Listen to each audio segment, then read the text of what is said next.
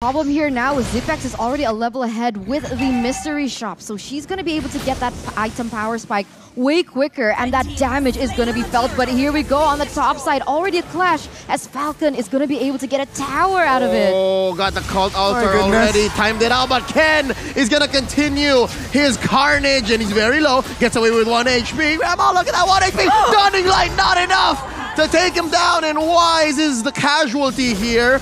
Taken down by Justin, and there's a pull. That Shadow Stampede gonna put Oham in danger's way. Wow. And he gets a double kill. Justin Johnson is going ham. He gets a double Naomi, and that's a wipeout. Blacks International losing 5 men, and it's Yellow Flash traded off. Wow.